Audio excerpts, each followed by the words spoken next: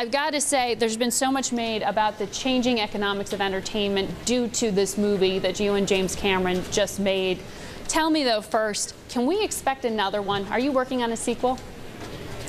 Well, I think we always told people that if this first one was successful, we would do a second one. So I think we're going to have to. Yeah, I think that's a yes. We were hearing from on the News Corp conference call earlier today in response to their earnings some questions about that and saying that News Corp's in early talks about getting this done. Can you give us a sense of how far along those conversations are? Well, I think Mr. Murdoch and Tom Rothman and Jim Giannopoulos at the studio itself are very excited about the prospect of a sequel, and we've certainly had conversations, and it's something we'd like to start addressing as quickly as possible. Mm-hmm. Well, tell me what else you're working on right now, because certainly looking at just how much this movie has grossed in ticket sales raises a lot of questions about what's next there for DVDs or for another life for Avatar.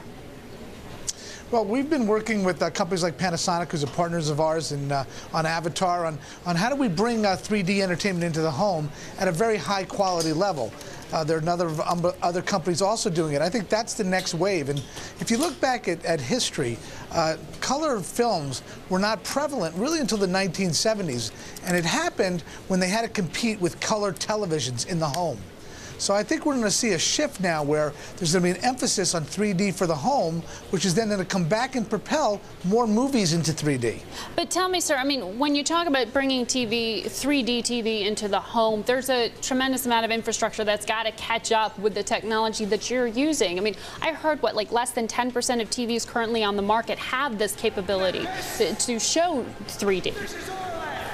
I think that's true, but I think if you look at how quickly people start to adapt, whether it's DVDs or other formats, I think this will come in time.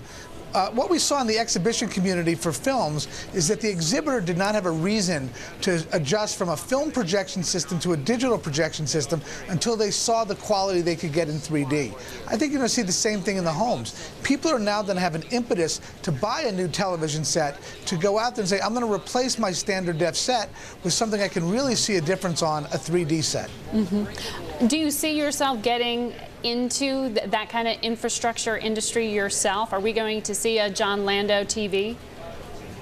I think that we, with Jim Cameron, would like to be involved in 3D content. I think there are a lot of great opportunities. I think there's great opportunities in live events, being able to bring live events into the home and into the theater for specialties, for the Rolling Stones' last concert, for the World Cup final. A lot of different opportunities that I think you'll see a lot of excitement on the consumer side. Well, how do you charge for this, though? I mean, how do you sell that value proposition to the customer? I mean, certainly with Avatar, you see things like what Fandango sales were up 45% after your Academy Award nominations. Those numbers are hard to argue against. But for consumers who've got less money to spend right now, how do you convince them to spend more on those tickets to those concerts or to those movies? Well, I think, again, it's a value. I think that people are going to be able to get an experience. People go out now, and entertainment is something people continue to spend on. We turn to entertainment for escapism. Mm-hmm. So spending that dollar is somehow easier, secondary to the normal staples of life. But I also think it's going to be free content. I think you're going to have free content coming in over your cable provider in the future, over your satellite provider. And you're going to be able to see those events just like you watch on an HD station today. You'll be able to get that on your television sets.